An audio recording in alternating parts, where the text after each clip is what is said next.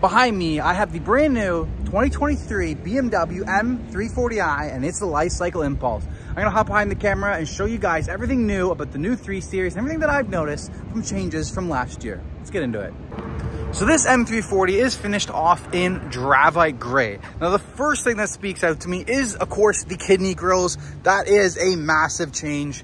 Well, not really massive. I mean, they stayed the exact same size. They just spaced out the honeycomb pattern. It's just a wider design that's in there. This one does have the high gloss black exterior content. Mind a little bit of the dirtiness of the car. The car just landed, got PDI'd, and hasn't been cleaned up for delivery yet. Honeycomb mesh at the bottom is also wider. We do have actual real cooling vents that are going in for additional oil coolers and vents on the side. Those are all real, no fake vents on this car. And then we have active air flaps at the bottom now, as well as the active air flaps inside the kidney grille. Then we have the redesigned LED headlights, no longer having laser light headlights on the M340i, where you just have the either adaptive LED headlights or the full adaptive LED headlights.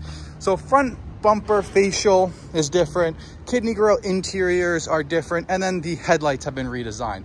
On the side, the first thing that you'll notice are these mirror caps. We now have the M mirror caps. A lot of other models have seen that. Last year, the X3 M40i, the X4 M40i, the M240 all got those. And now it's carried over onto the M340i. Now, another thing that's different is the wheels.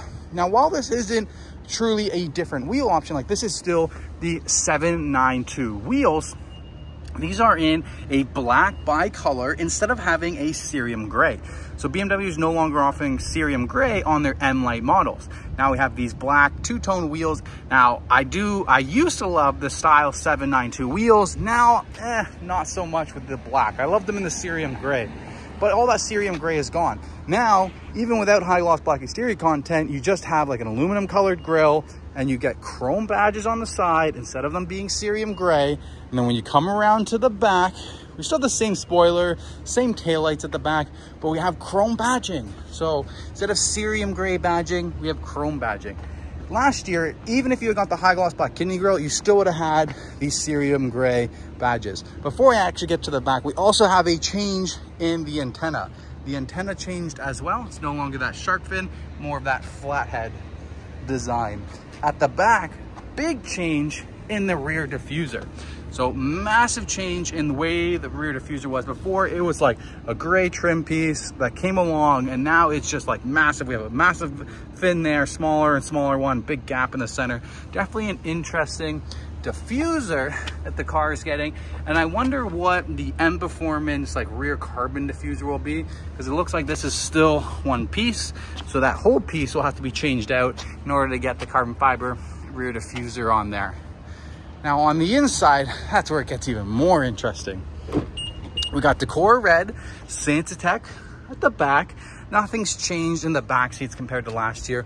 All the change comes up at the front of the vehicle. We have the curved display screen with iDrive 8. It's got this nice welcoming screen display that goes on.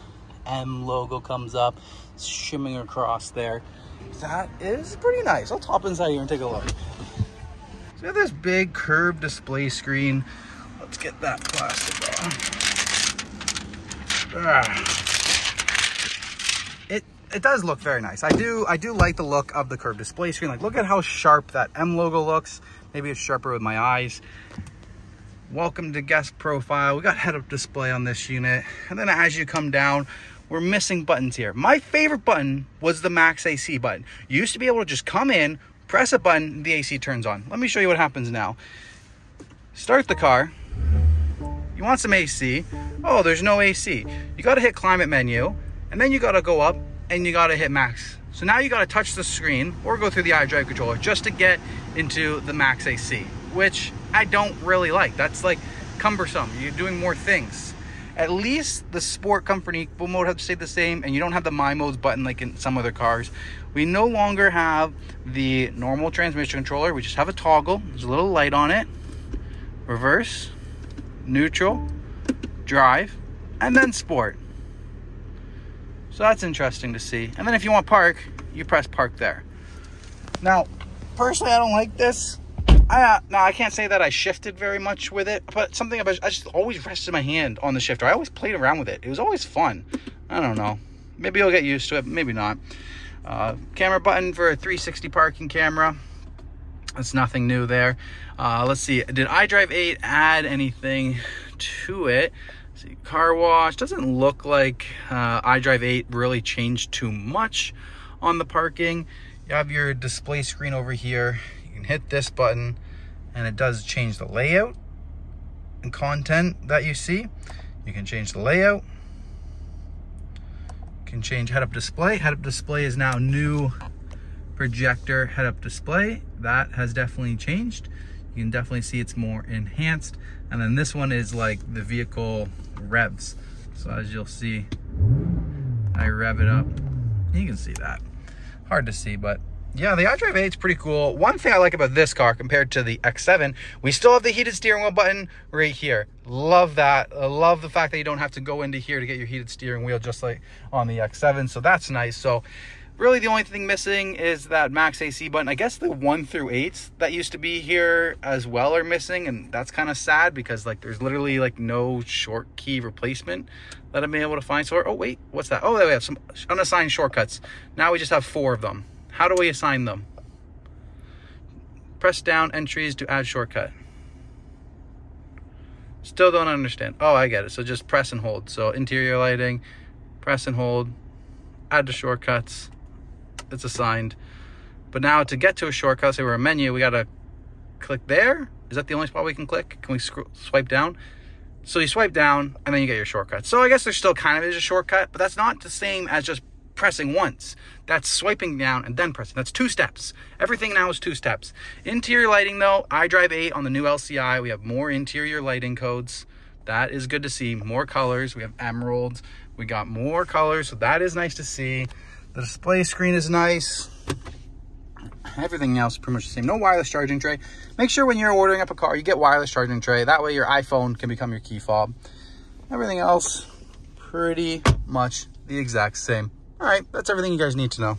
The last thing that I'm going to show you guys is the engine bay. Even though it's the LCI, this is still on the 2nd gen B58 engine. It does not have the 3rd gen B58 engine. It still looks the exact same. There is no direct injection underneath here. It's all the exact same. It is not the same motor that's coming in on the 2023 X7. Still 2nd gen B58, not the 3rd gen.